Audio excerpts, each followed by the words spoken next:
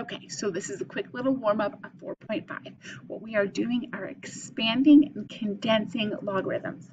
If the directions say write it as a single log, that means you only get to write log once. Okay, that'll help you remember you're not finished if you have it not in one log. Okay, so let's go over a couple of the rules.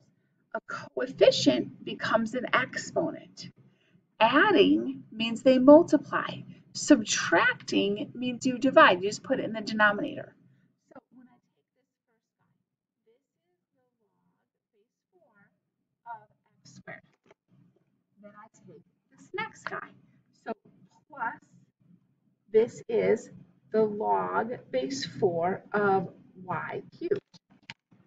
And this last one is minus log base 4 of z to the 5th. Now, these things, putting them together now with the adding being multiplying and the subtracting being dividing, it doesn't work if they are not the same base. All of these are base 4, so it's okay. So this is going to become the log base 4. This adding means I can multiply that. So I've got x squared, y cubed. This subtracting means I divide, so all of that over z to the 5th. So I've got the log of all of that as my answer. Okay, that is called condensing it. I wrote log one time. Now, this guy, again, I'm going to condense this. But I can work from the inside out and put this 1/3 there at the end, or I can put the 1/3 on each thing. I think, let's do the 1/3 distributed, okay?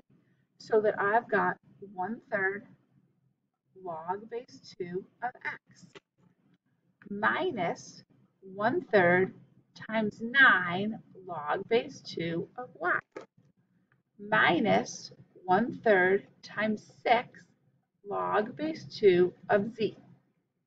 So as I look at each of these, so now I've got this part and I can bring that up as an exponent, that coefficient, log base 2 of x to the 1/3, right? Okay, now 1/3 times 9 is 3, right? So minus log base 2 of y cubed, okay? 1/3 of 6 is 2, so that's like minus 2. So minus log base 2 of z squared. Okay, so far so good, right? Now, when I see this as a 1/3 power, I really want you to write it as the cubed root. Okay, so I want you just the notation. A subtraction means it goes in the denominator. And this goes in the denominator also. So it's not that I have this complex fraction, it's that I have the log base 2 of x to the 1/3, which I just said I'm going to write as a cubed root, over y cubed. And then in that same denominator is z squared. So you're going to write it like this. Log base 2 of the cubed root of x over y cubed z squared. And there's your answer. Okay? I wrote log one time.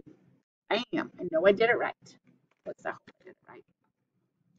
Okay, now I have to expand. So I'm going to put a log base 4 with each of these things. So for starters, I'm going to take everything that is multiplied and I'm going to add them, and then I'm going to take everything that is divided and I'm going to subtract them. So I will start with the log base 4 of 16, which by the way will simplify, plus the log base 4 of x squared, plus the log base 4 of the square root of y, minus the log base 4 of 3, because that goes in the denominator, right? And then minus the log base 4 of z cubed. Okay, a couple things here. First of all, 16 is 4 squared, right? So I can write this as log base 4 of 4 squared, which, by the way, that part turns into 2, okay? Now, when I have an exponent, it comes out in front as a coefficient. So plus 2 log base 4 of x. Okay, now this guy, I want you to realize I wanted you to write it as a square root when I did it up here, like I wanted a cube root, but to get it out, I want you to think of it as a 1/2 power. So this is the log base 4 of y to the 1/2, right? So then put that coefficient out in front, 1/2 log base 4 of y. Okay, now minus, there's nothing to simplify here with this guy. And my last one, this power comes out as a coefficient, 3 log base 4 of z. Now, as goofy as it is, there it is. This is an